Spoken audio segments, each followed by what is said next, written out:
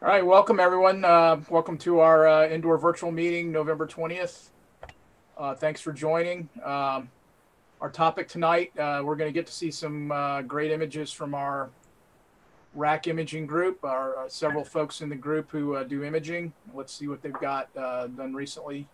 Chris Cole is going to coordinate or maybe be showing the images himself. I'm not sure how that's going to work, but I'll let him describe that. After that, after we go through that, we'll take a brief break, and then we'll conduct our business meeting. We have a few items on our business meeting we want to go over. If you have any questions, instead of interrupting the speaker, please post them to the chat, and I will ask the speakers once they're done doing their showing their images. Okay, can everybody hear me well? Yes. Okay, very good. Okay, so I guess the best way to do this as far as who's going to be presenting tonight is that I guess like raise your hand, and we'll get to you as everybody. We'll create a lineup if you raise your hand, and I'll just hand it off to the next person after the person who's speaking is done.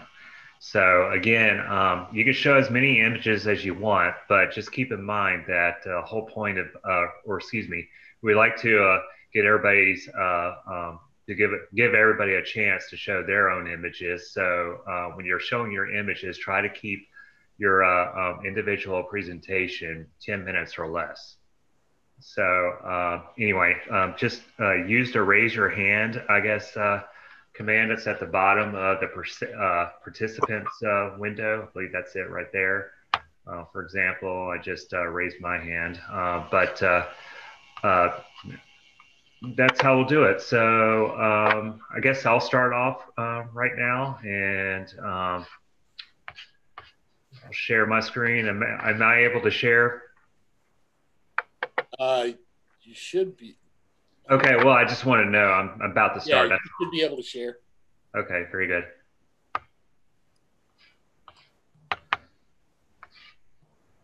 My pictures will work. Okay. Share screen. Photos. Share. Okay, everybody see that? Okay, so the first I have up here is, this is a section of the constellation Auriga. It's sort of like in between the horns of the constellation of Taurus, or just above the horns of the constellation Taurus. So what you're seeing here is a nebula complex right here to the right. That's called the Flaming Star Nebula. And then down here, these are known as the, or this actually whole area is called the Tadpoles Nebula. And an official name for that one, or serial number, catalog number, whatever, however you want to call it, is from the IC catalog. It's called IC 410. I don't know what the Flaming Star Nebula's catalog number is, but basically what you're seeing here, this is an H alpha image of H alpha and oxygen image of the area, and it's just meant to mimic the what it would look like in visible light if your eyes were actually sensitive enough to pick up hydrogen alpha wavelengths, which would appear in the red. So next, here is the actual section right there, down there in the middle, the Tadpole Nebula. Here's a close-up of it, and this isn't just hydrogen, oxygen narrowband filters that we're seeing here.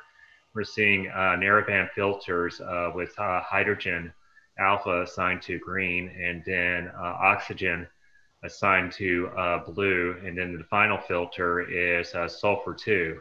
So narrowband filters are really, filter imaging is really nice. The caveat is you need really long exposures, and you need a good stable mount to be able to take such images because the biggest advantage out in narrowband imaging is that you can do this under light polluted skies fairly easily. So anyway, so yeah, the Tadpole Nebula, that's what these little things up here are called, the tadpoles. Got some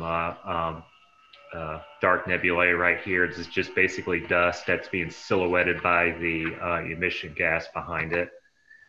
And then this is something I did like during the early days of the pandemic, since we all could just make our own work hours. So what I did is I got up in the AM hours and I started taking images of a section of the Cygnus constellation right there. That's the star Deneb. So let's see, maybe I can zoom in here a little bit. So there we go. So yeah, that's Deneb right there. Down here you got the Pelican Nebula and North American Nebula. Then up here, that's an SH object right here. It's pretty, it's imaged a lot. So I'll just say that. Then over here, this is the Propeller Nebula. Almost looks more like the rudder of a boat. So I would probably call it a rudder nebula. Then down here, this is the star Satyr, which is the center star of the cross that makes the constellation Cygnus. And right here, you got this nice, beautiful bar of a dark nebula, just a thick cloud of dust, again, being silhouetted by the light from the emission nebulae there in front of it. And then right here is a popular object to image. This is called the Crescent Nebula. So we got that, and let's see, I think that's pretty much it. Steve Christensen, he'll be showing an image of this area. It's huge. He took it several more steps forward than I did. So, but anyway, yeah, so that's, this whole area was taken with an 85 millimeter lens. And just to give you some scale, this is what the moon would look like had I used the same camera and lens. So it's a really big area. So a full moon would only take up this much area of this huge nebula complex. So there's that. Yeah, let's see what we got now. Okay, so here's the Crescent Nebula. That was right over here. So here's a close-up of it. I used the same color scheme as I did with the Flame Nebula. The Tadpole Nebula back here. So let's see. So yeah, Crescent Nebula, this was taken in. This is also a narrowband image along with this one. This was the all three filters, sulfur, hydrogen, and oxygen. This one was just hydrogen and oxygen. Now what's kind of neat to note in this image is that down here on the lower left corner, there was a planetary nebula that was actually discovered by an amateur imager. And you can just barely see it right here. It's this little circle right here. And it had never been found before until an amateur found it. So that's a planetary nebula. Basically, it's a star that's similar to our sun, and it's just dissolved and just slowly venting its outer shells out into space. So here you go. That's a Crescent Nebula, also known as NGC 6888. This is a semi-okay image of Mars. The biggest objective I had for taking an image of Mars this time around when it approached opposition was try to get this little land formation that's really popular called Cirrus Major. Not very good with land formations or the geography of Mars, but a lot of paintings and whatnot depict this surface area of Mars. And then of course up here you got a faint look at the polar caps. So planetary imaging in North Carolina skies is kind of tricky because the scene has to be absolutely pristine to get good images. And so this night was not without bad scene. So anyways, that was taken with a Schmidt Cassegrain C11 right there. Whereas most of these other pictures that were with refractors and camera lenses. So, but that one was with the Schmidt Cassegrain. And of course, what happened when we were all on lockdown for the most part, we had a nice visitor come and light up the night sky in the morning, and then later on at night, Comet Neowise. This is over at my in-laws farm, just across the street from us, and at their strawberry farm, and thought it made a nice little scenic look there, although I wish my Honda Civic wasn't there, so oh well. And then finally, this is a sunspot group that appeared about 2 weeks ago. And you have what I have here is I took three filtered images of that sunspot on the surface of the sun. And this is taken using a white light filter and another a white light filter that most people would use just to visually look at the sun. But I also slapped in another filter called a continuum filter. It detects the wavelength at 540 nanometers, which is actually more in the green than it is yellow. But you know, this is false color, so you can make it whatever your color you want. And yellow is the most common color used for the continuum filter, which, like I said, is more on the green side.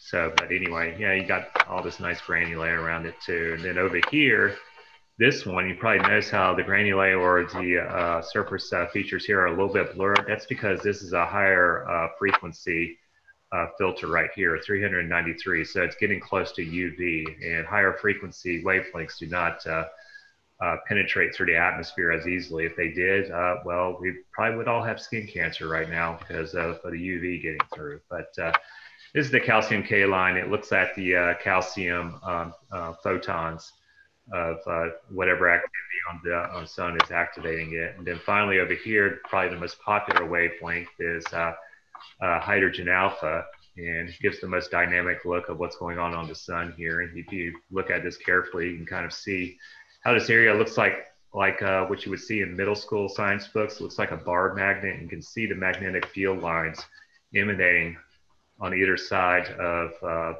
sunspot group. So yeah, just keep in mind that the sun is pretty much just a mass of melted atoms per se. So it's just a bunch of boiling electrons and protons, and well, its magnetic field is chaotic. It's not just, you know, go from north to south like here on Earth. It's all over the place. So anyway, yeah, so those are all the images I have. I guess, does anybody have a quick question? Just, I don't know how you would do that. Is my 10 minutes up? Let me ask that. I don't think so. Okay. No one's. Letitia says, my daughter says the orange one has hair in it. Oh, yeah, I could see that. That's the nicest thing about astroimaging or just astronomy in general. You can play what I like to term cloud with it. You look at clouds in the sky and say that one looks like a donkey or whatever. But yeah, I can see it. Yeah, it looks nice and fuzzy. So if we could actually lay on it, probably feel like a cushion, right? Before we get vaporized, of course. Okay, anybody else? I think that's it. Thank you very much. Okay. All right. So yeah, we got the hands raised right there. I guess, Steve, you can take it from there. Or actually, I'm talking to you, Stephen Blake. You can call on the next person. I don't see any hands. Is there? Okay. Well, I see Steve Goodman's got his hand up. Yeah. You want to go ahead, Steve? You're muted. Steve Goodman, you're muted. It's Steve Goodman. You are there. You go. There we go. Wrong button. We'll try to follow up Chris's with these more simple, mundane things that I have. Let me see if I can figure out how to share what I need to share here. All right, we'll just share the screen.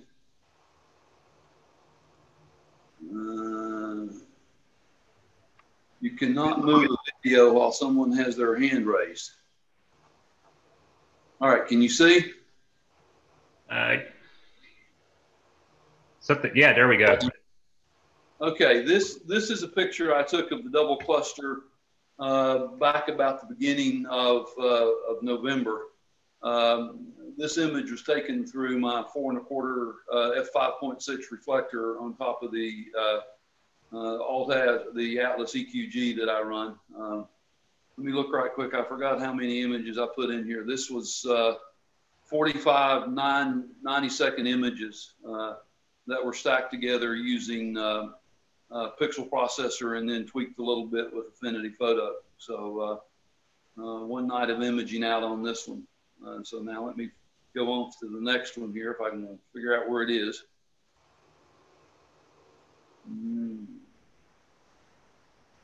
The screen's in the way.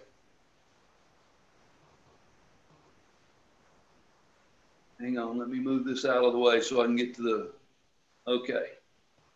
Here's the next one that I've got. This one was taken, I think, in August. This is M15. This is the Pegasus cluster. This one was taken with my 8-inch f6. And this has 39 3-minute photos stacked again using pixel processor and tweaked infinity.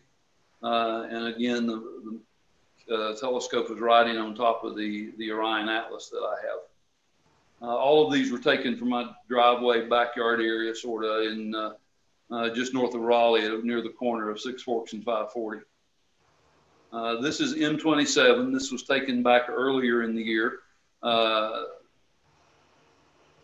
again, this is about 35 by 3-minute frames stacked up, taken with the 8-inch f6.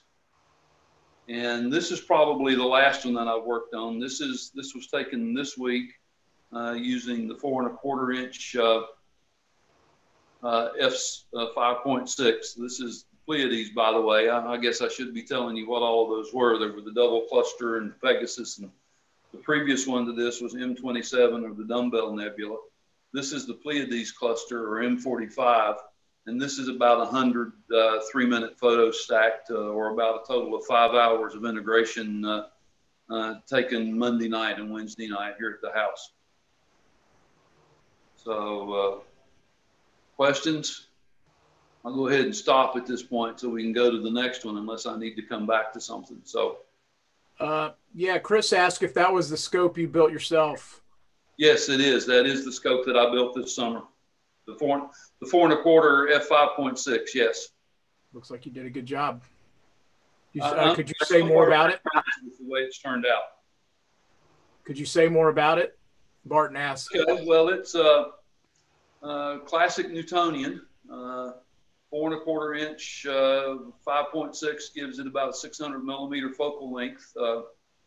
I made the mirror, ground the mirror here in the shop, and had it coated up at Majestic Coatings up in Virginia. I think it's Majestic in Virginia. Came back and we found out I didn't quite polish it out quite as well as I should have, but it looks like after taking the photos and stuff, it's good enough until I'm not going to worry about going back and redoing it. At this point, it seems to be performing well. The tube is an octagonal tube that I made just out of a bunch of scrap oak laying out here in the shop. I stripped it up into 2-inch pieces and put 8 strips around it, so it's an octagonal tube that's about just under 30 inches long at this point. I had a secondary mirror, a 1½ inch secondary that had come out of the 8½ when I did some upgrades to it. So I went to Astro Systems and bought a secondary holder from Astro Systems and mounted the 1½ inch secondary from the old Meade that I had in the thing, and then put a bar on it so I could mount it on the scope, and then drilled a couple of holes in it so I could mount the guide scope directly to it, and it hangs off of the mount pretty well. And these are like the second or third images I've taken with it, and so far what I've seen out of it, I'm pretty pleased with how it works. There's a build article that I put out on Cloudy Nights that's got a handful of pictures of the stuff that I did for it that I'll post up here when I can find it in the chat box. I'll post a link for it if you want to go look. Yeah. If you could also send an email to the members list, I'd be interested in looking at that. Okay, I'll send out the link to that little article that I did, and here's the build list for it. Cool. Or sort of the build log I did. It was not real extensive, but classic Newtonian. I don't think a lot of folks need a lot of details. For testing the mirror, I did find there's a guy out on Cloudy Nights who wrote a program that will allow you to take your DSLR and set it up in place of your eye behind the tester, the Foucault tester, and you'll take just a series of photographs after moving the knife edge I started inside radius and then moved to the outside radius. And so you move it every, 5 or 6 thousandths of an inch and snap a photo, and move it another 5 or 6 thousandths of an inch, and snap a photo and dump it into this photo. And then it will go do the Foucault analysis for you and give you a shape of the figure of the mirror. And I found that to be much more reliable than using these old eyeballs that are full of floaters when going in and trying to read the zones on the mirror. And I'll see if I can find a link to that article on cloudy nights and send it out as well. All right, well, thank you very much. Anyone else have their hand up who'd like to show some images? I see Steve Christensen. Sorry if I butchered your name. You want to go ahead? Yeah, okay. Find the screen here.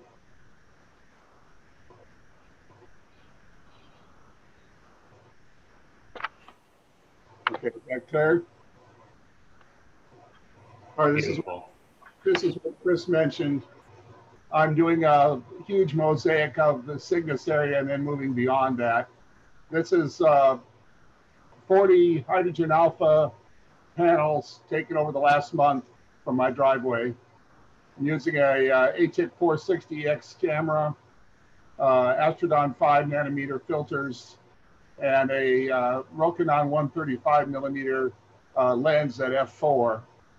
And so every night it's clear, I go out and I take a few panels and then move on to the next night. The panels are mostly between 1 hour or maybe 4 hours in some cases of exposure, depending on what part of the sky I'm looking at. And so the goal is to do this entire area completely covered. And I don't know if I can, the idea is to be able to zoom in on these to look. So there's the veil. So all these are individual pictures, all mosaic together. And there's butterfly, and there's satyr, there's the crescent down there. And then all the way down here is the tulip. And then move up to the North American and pelican. And if you move up here a little ways, this area right here, there's something called a flying dragon. You can just barely see the wings of it right there. That's a very dim object. I did about 3 hours in this area, and that's what I got from it. So it's very dim. And so then I'm up here, then if you go, there's the Cocoon Nebula. And there's a lot of these sharpless and NGC objects in here in various places. And the propeller that Chris mentioned is, I think, down here, right there. All right. And then I just decided to keep going up this direction because I had some images of the elephant trunk and the flying bat here. And so then in the last few nights, I've been going up this direction. And there's lots of more sharpless things and NGC objects up this way. And then finally you get up here, and there's the lobster, and the bubble is right there, and the cave nebula is right there. And so the goal of this is to be able to zoom in like this on these things. Then you can go all the way out. So tonight when the meeting is over, I'm going to go in and fill this area in here and maybe try over here, depending on how the trees work for me. But it's been a lot of fun to do this. Now, if I was to print this out, I calculated if I was to print this out, it would be about 15 feet wide and 12 feet tall. A sort of normal resolution print. And maybe I'll do that eventually, make a banner or something. I don't know, we'll see. But this whole area is kind of going down in the trees now from where I live. So I don't know how much I'll be able to finish until it's not possible to do it. All right, this is the California Nebula I've done in the last week or so in HA, oxygen, and sulfur. And every year I make a holiday card that has some image that I've done that I send out to family and friends. And so this is what my holiday card is going to be this year. And this is probably about 6 hours of exposure. The previous thing is probably 60 hours now for the mosaic. And then this is the elephant trunk again in the narrow band with the stars taken out. This was done about 2 weeks ago now, I guess. And this is, I think some people call this the monkey skull, but I think it's NGC 7822. And sometimes I just like to make things colorful, so I make it really bright and colorful, highly saturated. And this is the close-up of the Veil Nebula that went into that mosaic. So all the different images in that mosaic. But of course, it's much smaller and it looks much smaller in the mosaic. And then there's the North American and Pelican, also the one that is in the mosaic. And then this is the Lion Nebula. This is a pretty dim object too. This is probably about 4 or 5 hours of exposure to get this. And then this is, I forget what this is, another sharpless, I think 126. This is very dim. This is probably 6 hours of exposure in two different filters, hydrogen and oxygen. And so I like to try to do these things that are pretty dim just to see what I can get. And then there's the flying bat. Now there's something called the Squid Nebula within this flying bat area here that's mostly oxygen.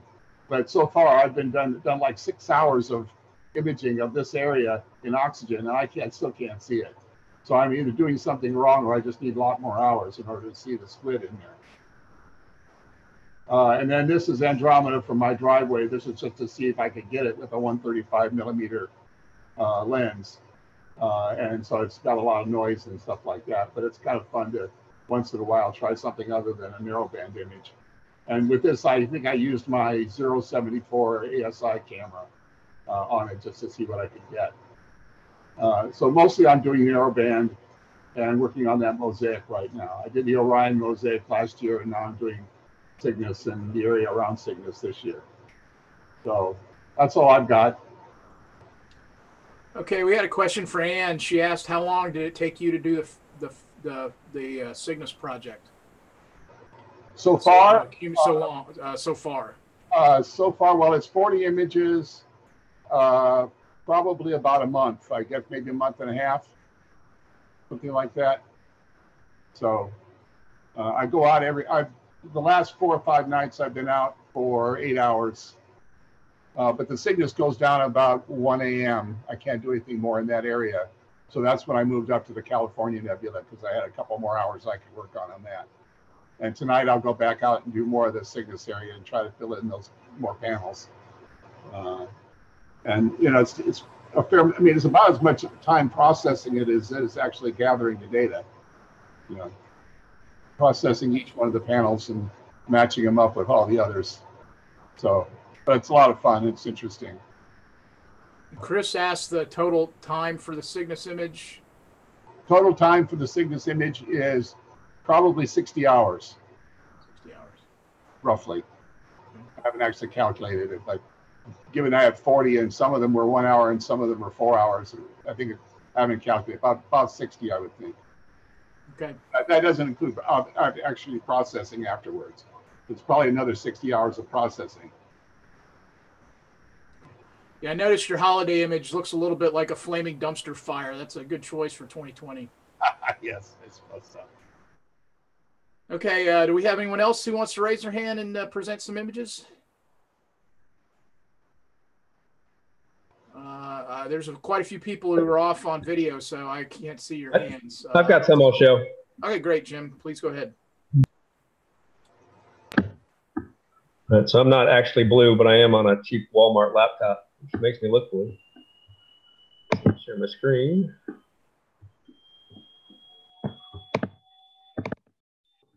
So I joined the Raleigh Astronomy Club, I guess in February of 2019. And I joined the imaging group about that same time. And I was just kind of blown away when I saw what Steve Goodman and Steve Christensen and Chris Cole and the other members of the group were doing.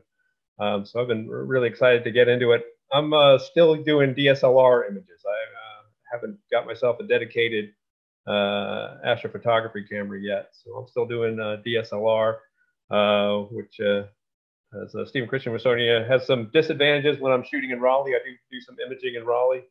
But where it does really well is in dark sites. So I've really enjoyed taking it to some dark places and seeing what it can do when I get somewhere dark. So this first image, this is late last summer at Mount Rainier in Washington State.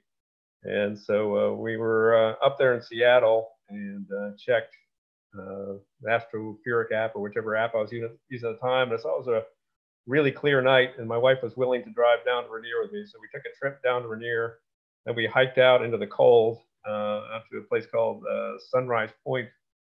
And it was pitch black. I've been to a couple places where you look up and it's hard to find Polaris because you just see so many stars. And this is one of those places where the sky was just full of stars. So I made a good place to take this image. So this is with a Tamron 15 to 30 wide angle lens on a full frame DSLR. I had a sky tracker, which thankfully I was a beginner and I just got lucky and forgot to turn it on for at least one frame, which allowed me to have a foreground that wasn't blurred, but got me some nice images of the Milky Way.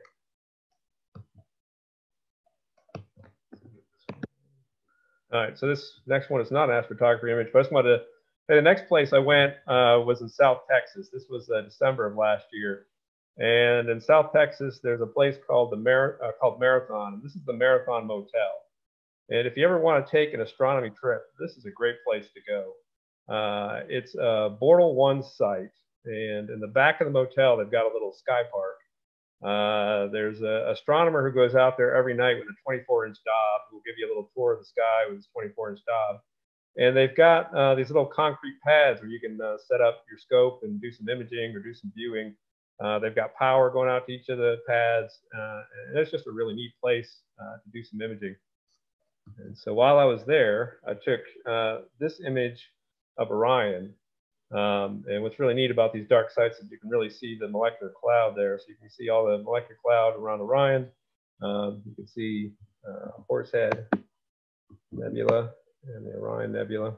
This is with a 200 millimeter lens on the Canon full frame. So it really gives you a nice kind of view of all the dust around Orion. I think this was about 3 hours of imaging that I did that night. And then probably several days of processing when I got home. This next one was also while we were down in Texas. Near Marathon is a place called Terlinga, and we were staying in a Airbnb there, and it is a totally dark site. It is Bortle 1 with no light pollution at all. And I was able to just go out the front door, set up the scope, and what I did was I shot a 3-panel mosaic using that wide-angle Tamron of the Milky Way. So on the left side is the west horizon, and on the east side is or on the right side is the east horizon. I think you can just make out a little piece of land in that right corner. So you get the entire sky in this one picture. And so if you look over in this region over here, you have that Cygnus region that Steve is imaging. Over up top here, you've got Andromeda. I think that's probably Triangulum up there. There's the Sol Nebula. You've got California floating over here, Pleiades, and way over here on the right-hand side, you've got Orion. And there's just a close-up I did of Andromeda. So recently I've been shooting up in Virginia, up at Smith Mountain Lake. It's Bortle 4, and so I can do some much sort of faster imaging than I can at Raleigh. I took a picture like this of Andromeda and Raleigh. It took me about 6 hours to collect the data. This was just me messing around with 19 minutes of data on the roof of a boathouse. And so it just kind of blew me away. Like with a little bit darker skies, I can really collect some good data. And while I was here, I shot Orion again this time. This is using a 350 millimeter lens. It's actually an astrograph refractor. It's f5, not quite as fast as my 200 millimeter, but took a nice sharp image. This was at the end of a night of imaging where I started with the Trifid Nebula, hit the helix, did Triangulum Galaxy, and then got this. So the dark site, I can really get a lot more imaging done in a shorter period of time. And it's another one of these starless images. So the software nowadays allows you really just to remove the stars with a click of a button, and then go do something else, because it's going to take it about 30 minutes or an hour. But that allows you to kind of see what the image would look like without the stars. It gives you kind of a different view of Orion here with the stars removed. This is one I did recently of the Iris Nebula, again in the dark site, which allows you to see not just the nebula itself, but some of the dustier areas around it.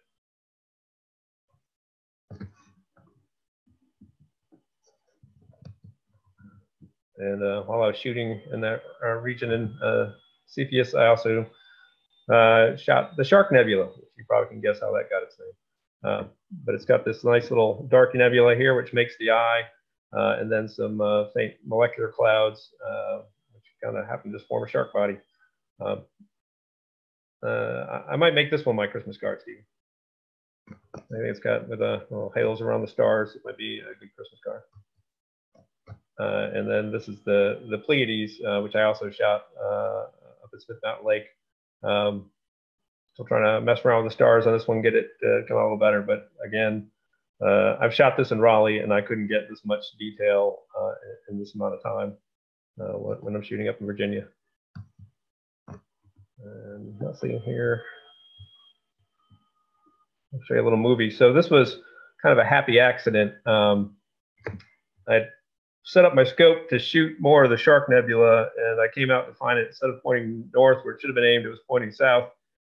But I had good guiding, and it had taken 27 frames, so I was kind of curious to see what I got. So I did some plate solving, and it said there's an asteroid in there, a minor planet named Farraga 554.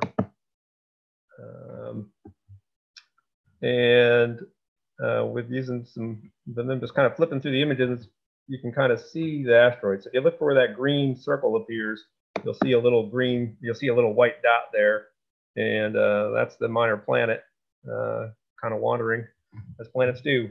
So it's out in the main asteroid belt. It's about the size of Delaware, and it takes somewhere just over 1,000 days to orbit the sun.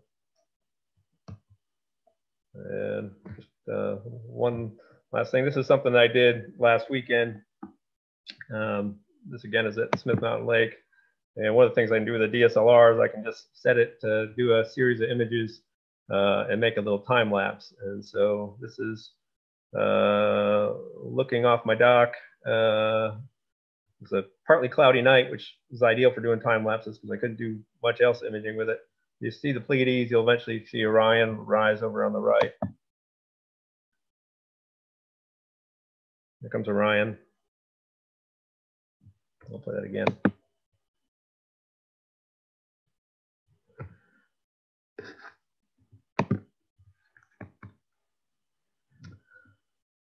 That's about what I got. Okay, thanks. Some beautiful images. And we have a couple of questions. One is from David. He asked if these were taken with a modified camera, i.e. did you remove the IR filter? No, it's a stock camera. It's a full frame. So when I do get nebula, they usually don't show up. For some reason, with a wide angle, like California will show up. And with that Orion one, you can begin to see some of the hydrogen alpha areas in Orion. I don't know if it's something about a wide angle lens, just allowing in more light that allows it to pick it up, but it's just a stock camera. Okay, we had another question from Mary. Is Marathon, Texas an official dark sky site? I don't think it has an official dark sky site designation, but it's right next to one. So Big Bend National Park is an international dark sky site. And so sort of Marathon is where you stay when you're going to Big Bend. And that's another great place to image from. And that's has also zero light pollution. Okay. John just posted, if anyone's interested in imaging or going to Marathon, he knows people he can set you up with to help you organize that. It's a great place. All right. Well, thank you. Is there anyone else who is interested in showing some images? I don't see the gallery here. What do I do? Show gallery. I probably stop sharing. Is there anyone else who'd like to show some images? Okay, Andy, would you like to go ahead? Yeah, can you hear me? Yes. Okay, let me so I can share my screen here. Is that working? Yep. Okay, cool. So this is a Crescent Nebula. I took this is my first narrowband image. I took this probably 2.5 years ago now when I first joined the imaging club and got my gear. I was probably a member for like 6 months before I actually got any gear going on. So I believe this I think this was a HOO. It was only two bands. But you've seen Crescent in a couple of previous pictures. This is just the one that I took of it. Let's see here. Next one is Horsehead Nebula. Everybody recognizes that. You can also see my starburst pattern in the upper left coming from probably Altenac, something bouncing around in my gear, but I still like the picture. I haven't quite figured out what's causing that yet, but it's not too often that I'm imaging super bright stars, so I haven't really spent the time to try and get rid of that, but this is an RGB image. I took this, I believe I was at Jordan Lake when I took this, or Big Woods rather. The previous one was from my driveway in Cary.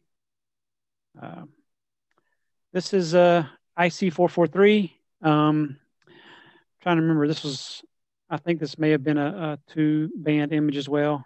Also narrowband. This was from my house here in Cary. This was, trying to remember if this was, the previous two were with a 90mm refractor running at a 475mm. I can't remember if this was my 200mm lens or that refractor. I don't have all the notes on the images to answer that. I think this was a 200mm. This is M33. Again, this is an RGB image. I have a mono camera. Basically, when I say RGB, I'm taking multiple pictures through a red, green, or blue filter. Whereas with the narrowband filters I'm using for the narrowband images, I'm taking them through narrowband filters. Next up is Orion. This was also taken out at Big Woods, I believe. Most of my RGB images are taken from either Big Woods or Jordan Lake or a boat ramp or something like that because there's less light pollution than from my house. This is one of my favorite images that I've taken. Of course, I've always loved looking at Orion, so kind of biased. This is M63. This was one of my, I think this was one of the first attempts of taking an image through my SCT. I haven't done a lot of imaging through it yet. Took me a while to kind of get that set up for imaging because I had to take it off of their forks. It came something I bought like 20 years ago. I had to take it off the forks, put it on my German equatorial mount. This was one of my first attempts with that. This is the Pleiades. Everybody should recognize that one. Another starburst pattern in the upper right there. I think this might have been from my house. I can't remember this one. It's been a while, but it's bright enough that you can get stuff like that from your house. But it's either there or from Jordan Lake. This is the Rosette Nebula. This is also through my refractor. This is a narrowband image, so all the colors are made up. I think this was a standard SHO arrangement where sulfur goes to red and hydrogen goes to green and oxygen goes to blue. If I'm not mistaken, this is the arrangement of those colors. But with narrowband imaging, it's kind of fun. You can pick any colors you want. If you like bright orange or purple or whatever, you can do it. This is also one of my favorite images that I have. This is a hydrogen alpha image of the Saturn region. This is like a really small area within Steve Christensen's big mosaic. I didn't realize that the propeller was around this, but it's not in this frame, so I'm gonna have to go looking for it at some point. I plan to do a color image of this region, but all I got while the skies were clear was hydrogen alpha, and then we had some clouds for a period of time, and now that they went away, this is now behind trees. So I've been imaging other things this past week. Haven't processed them yet, so I don't have them to show today. But I do plan to take some other images of this and the other bands and get a color image out of it. This is the veil, another narrowband image. This is just 2 bands, probably H and O, and that's all of them. Just grabbed a couple of the images that I like out of my small collection for the meeting. Beautiful. Thank you very much. Sure. I don't see any questions. Steve posted a link to Marathon Sky Park. If you're interested, you can check the chat. Is there anyone else who'd like to present? I've got a few. Okay, Johnny, please go ahead. Okay.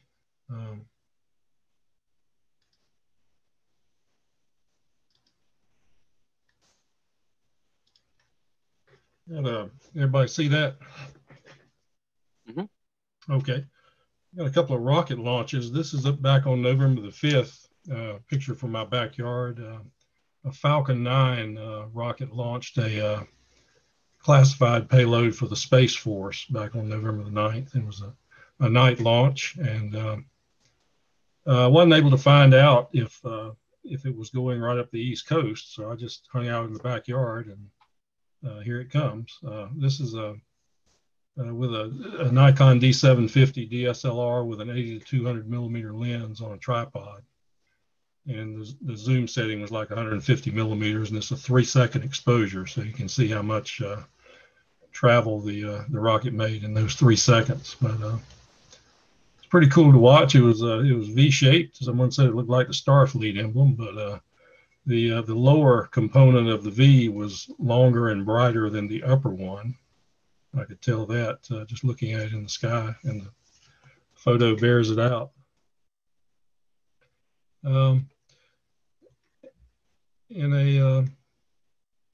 Let's see.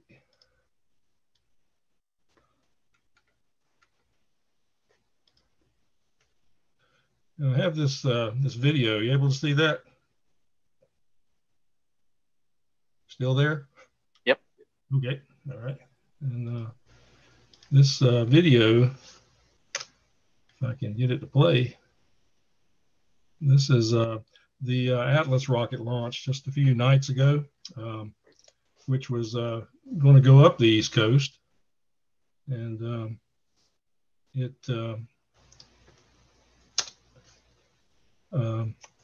this is it coming over. It was in twilight, but the launch occurred a little later than it was scheduled to, so I didn't have a lot of sunlight on it, but there's some staging coming up here that's really cool to watch. Just as it was getting pretty high in the sky. There you go. And the two components after that are seen to get further apart for the rest of the video as the booster and the upper stage travel together. This is with a Nikon D750 and a 300 millimeter f2.8 lens. And a friend of mine loaned me this nice fluid head video tripod. So there it is going by background star. But it was really, really cool to see. And it appeared in the wrong place in the sky. It didn't appear where I was looking. I was looking more southeast, and it came right out of the south. And by the time I acquired it, it was already in shadow. But there's the two components going by there. Got a couple of lunar images from the last month or so. This is Sidus Iridum and Plato over on the right, the last quarter moon, about 2 weeks ago. This is with a monochrome 16 megapixel camera. It's a lucky imaging thing where it's the best 200 out of about 1,000 frames. And it was stacked in auto-stackered and sharpened in Registacks. And this is the same camera, same process. This is Kepler and Copernicus and Eratosthenes.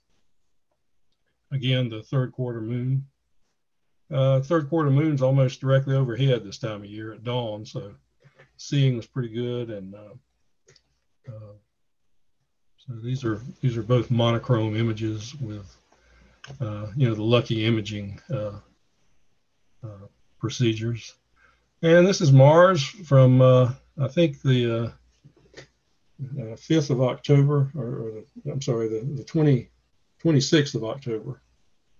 And this is through my Meade 14-inch ACF Schmidt-Cassegrain and a ASI 290 one-shot color camera. This is about the sharpest Mars I was going to get this apparition. As Chris said, the seeing's key, and the seeing was really bad most of the time. But this shows Valley Marineris near the center there. And this is one on the 5th, October 5th.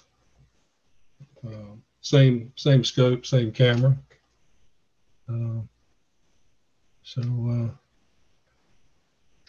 Anyhow, I shot a lot of Mars pictures this time, but they were, for the most part, very soft. It was all about the seeing. And I used the atmospheric dispersion corrector on it. Even though Mars was 55 degrees high, I still used the ADC unit there, and it really seemed to sharpen them up when I used it versus going without it. So there were so many nights that it was very high in the sky, but that didn't help the seeing. It was pretty rough seeing. Okay, that's it. Any questions? I don't see any yet. Thank you very much. Those are beautiful images. With that first rocket, what was the date on that Falcon 9? That was November 5th. It was the one, it was an unmanned classified payload for the Space Force. So it was probably going to polar orbit. Yeah. Not sure. It was right off the coast, and it was the same track that I used to see the shuttle launches go when they were going to the ISS. Okay. Same part of the sky, the same arc, from southeast to northeast. And it was maybe 20 degrees high in the east when this picture was made. Did you happen to get a chance to see the Crew Dragon launch? It was too cloudy in Cary. It was overcast. It was overcast here. Some friends of mine saw it from Kinston. It was very clear there, and they said it was wonderful to see arc across the sky there. Andy asked, how difficult is it to adjust the ADC? The fire capture has a little widget in there that you can enable, and it will give you a red circle and a blue circle that dances around with the seeing. And you can you adjust the two levers on the ADC to bring those two circles together, or to the extent that you can in the seeing. And that's the way I've been doing it.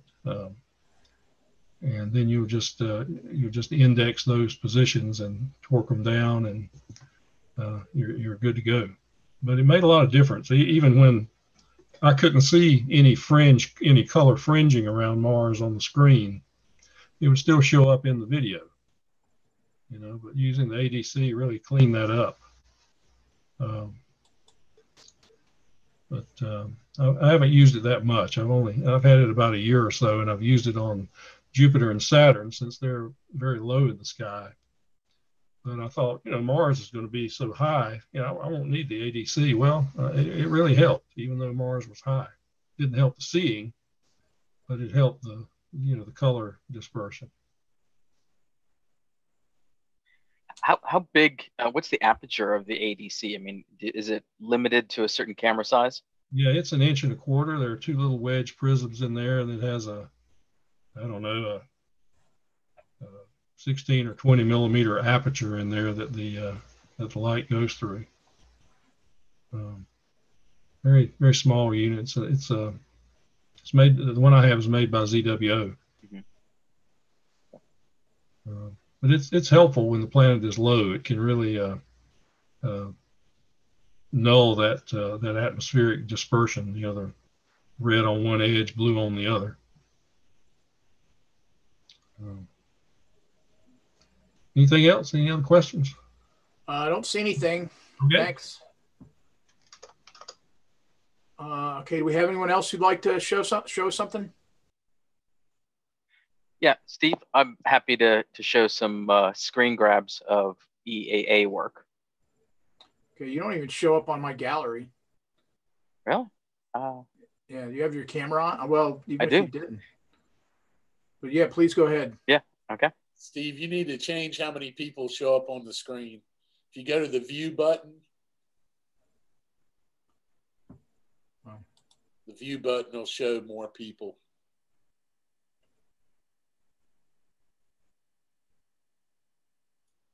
Okay. Wait, I gotta stop 1 second. Apologies. Start again.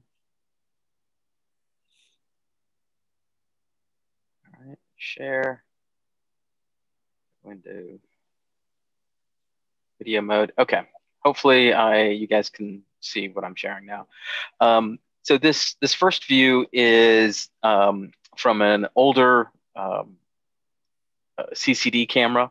This was about 20 seconds total of exposure of the Eagle Nebula, a rather small resolution picture. I mean, the pixels on this are really, it's only about, what is it, 640 across and 480 down. So it's a pretty, this is what a very simple CCD camera for EAA or video astronomy will do. Then we'll jump to a picture of the same object, the Eagle Nebula, but this is with a newer CMOS camera. And this is, all of these are going to be a little less than 5 minutes of capture time. This is exactly as I saw it on my screen and just did a screen save. There's no processing after the fact. So it is literally as I saw it. So this is the Eagle Nebula. A great summertime object. This is the Dumbbell Nebula M27. And this one, you can see this was a case of the focus being a little soft. I've got some little donuts here. I am using a very aggressive focal reducer so I can get the image, a wide enough image of the sky, or increase the actual field of view. So again, this is exactly as I saw it. This is, again, this was late in Staunton River Star Party of 2019, just as we were getting into some clouds. Again, the focus is a little soft here. I've actually had to, decided to get a better focusing routine. So it's easier to make the adjustments for focus during the night. But this is the Triangulum Galaxy M33. You can see here I haven't subtracted a bunch of darks from this because I've got some hot pixels, and you can see how they've hopped around as, and these are these blue streaks here and these green streaks here. So as the software was stacking and aligning the different images, you can see as basically how it's been smeared a little bit. This is the Sculptor Galaxy. And again, I need to update my dark library. And this was before I cleaned my camera. Had a little few dust bunnies sitting in the on the lens. This one's a little hard to see. I think this is a little more, but this is the Helix Nebula, or the Eye of God, I think as it's called. This one was really hard to pick up. This I actually tried to get from my house here in Apex, and really tried to, in fact, I think I did close to 8 or 9 minutes trying to get this.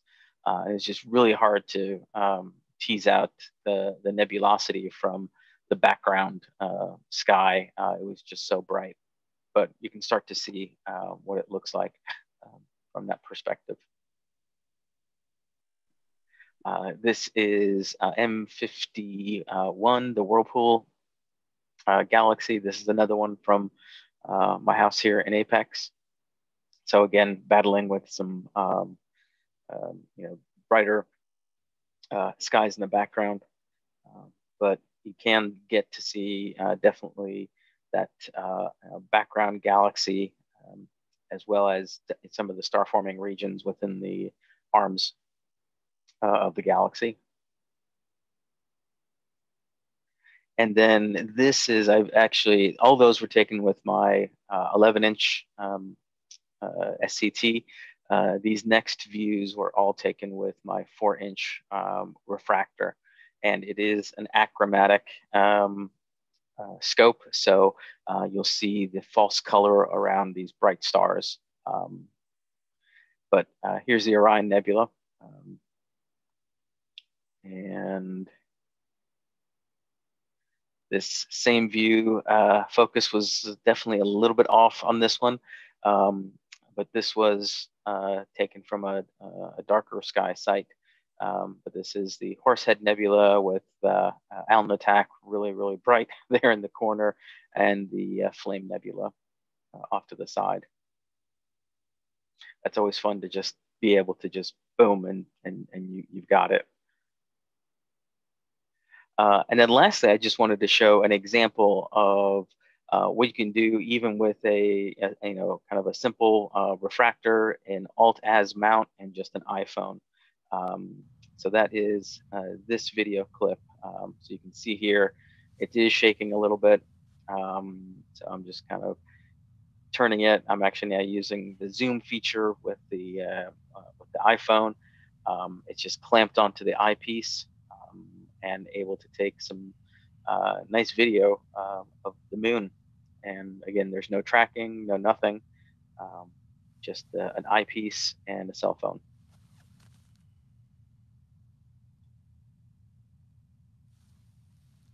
And I just love this angle that I had gotten there. Jump forward just a little bit.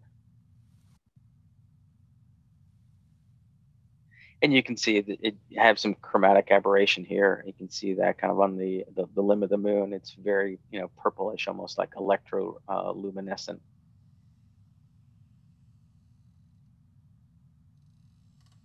And all I'm doing is basically letting the moon kind of move through the field of view of the eyepiece, and just doing slight adjustments. So it's almost like I'm panning, but the reality is that I'm not tracking at all. I'm just letting the object move through the field of view.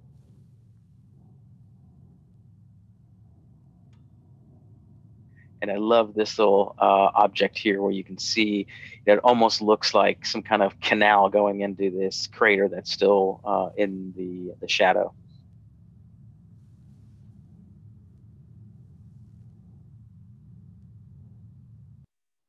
So that is it. The phase, I see it's one of the questions. That was near full moon, I think. So definitely, it was almost positive it was a waxing gibbous, almost near full moon.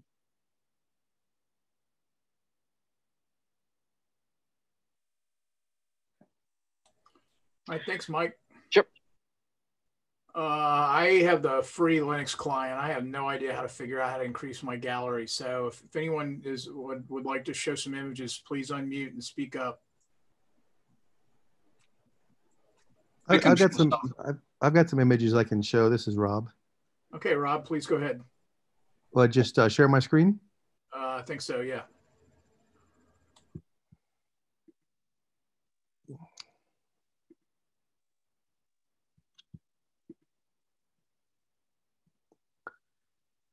Oh, it won't. It doesn't like.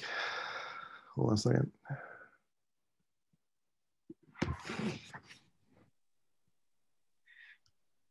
Rob, are you trying to share with an iPad? With a computer, with a laptop. Okay. I just have to allow it. Oh, I can't. Never mind. I have to quit Zoom to do it. It's okay. I'll just sit here and keep tanning myself and my son's over here. Go ahead and do it. I'll be back.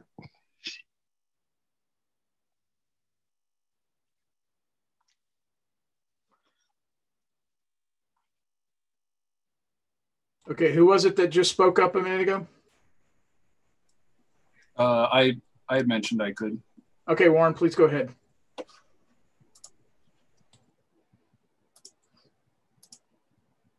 All right, that's showing.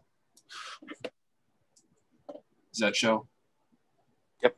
Okay. Yes. So yeah, this will be pretty brief. I got started doing astrophotography in about 2016, and this was one of my first attempts doing Andromeda. And when I've had time, I've been learning. So second thing I went after was M81 and M82. And so the first two images here were with a Canon 6D and 1:400 EF L lens. And then this was also with the same lens, but with a 7D Mark II. And I mean, obviously everybody knows when this was. I went down to South Carolina and was able to get these shots from the eclipse. And then more recently, I took another crack at doing deep sky with the Andromeda, or not the Andromeda, Orion's belt, focusing in on that. I had a family request for one for a print, so I had to get a better shot than the one I tinkered around with before. So I did that. That was the first time I really tried to do deep sky stuff seriously.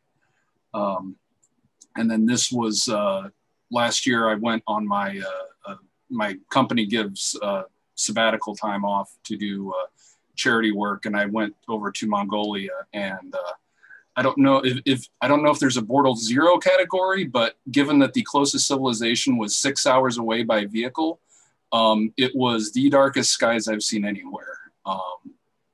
And I had packed my star tracker with my SLR, so I was able to at least get a few shots before I collapsed in exhaustion at the end of the day. But just gorgeous skies. And then most recently, I've got an 11-inch SCT that I'm starting to learn to use. So I've been playing with trying to do planetary stuff here in North Carolina, which I'm sure everyone who's tried to do that is aware of the seeing issues and how much fun I'm having learning. So Jupiter and of course Mars. So that's it for me. Okay, thanks. Appreciate that. They look good. Are you good to go, Rob? Yeah, I'm back. I'll try it again. Okay.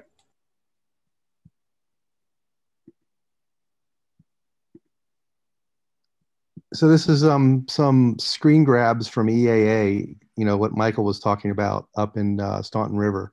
This was like my first attempt to do any type of EAA out of my 8-inch, my 8-inch Edge Cassegrainian with a color camera. So this is maybe 20, 30 seconds of frames of Orion.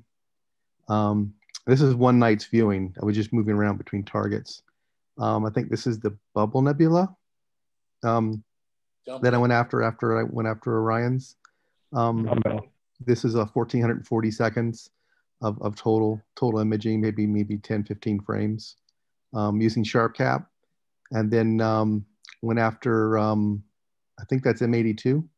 I think I got M81 and M82. I was going between those two different targets that night. And I believe this is M81. I had a little bit of coloring problem. I was playing around with Sharp Cap, which is the tool. But you can see this is about 1,000 seconds of frames, about 15, 20 seconds a frame. And then my last one was the Horsehead. I had a lot of problems. I think someone else was talking about a really bright star over there on the left. I think I forget the name of that star. It's in the Orion Nebula, really bright. So I was trying to move the scope over to the right to get a better picture of the Horsehead. And just as I was about ready to do that, all these clouds came in. So this set of frames was longer frames, but I had clouds. And so the scope was tracking an EAA, throwing away all the frames that had clouds in it. And then every once in a while, a cloud would clear and I get one frame with no cloud. And so over those 3,000, I did it for maybe an hour or so. And I got about, I don't know, about 10, 15 frames between the shooting between the clouds, which I thought was pretty funny. And noticing that my scope was tracking pretty well that night. So anyway, that was kind of fun because whenever we went to look at it, it was clouded and it was dark, but yet I was getting some frames through the clouds as they would just kind of part for a few seconds. Anyway, that's what I have. Okay, thanks. I think Ramiro asked, where is the dark sky site? Where did I shoot that from? Yeah. Oh, that was Staunton River. That was Staunton River. Yeah, I think the question was for Warren. Okay. When he was at the dark sky, where he was in Mongolia. Oh, okay. Oh, sorry. That was, wow, it was, well, it's the Icknart Nature Reserve. So it was just literally in the middle of nowhere. It's a national preserve that's for studying the what is it? The Argali sheep and ibex and a few other species, and it's in partnership with the Denver Zoo and Earthwatch. Do you know about how what the altitude is? I want to say it was about 5,000 feet. Okay. I'd have to check, but it's enough up there to where it's a little bit thin, but with the desert atmosphere, I mean, there's no water for miles, and it is dry as a bone. So it was extremely good skies to look at. Okay, is there anyone else who'd like to present? If so, please just unmute and speak up. Okay, well, if that's it, folks, thank you very much. Those are a lot of great images. We really appreciate a lot of hard work that went into those. And thank you very much.